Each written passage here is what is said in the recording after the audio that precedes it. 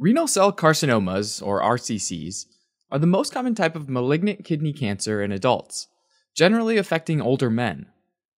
Unfortunately, RCC is often considered a silent cancer because symptoms don't typically get noticed until the tumor has grown pretty large.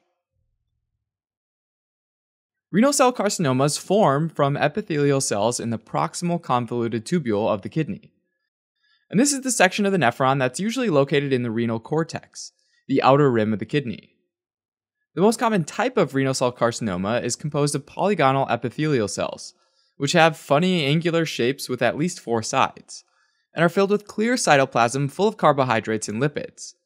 And it's those lipids that give the tumors their yellow color.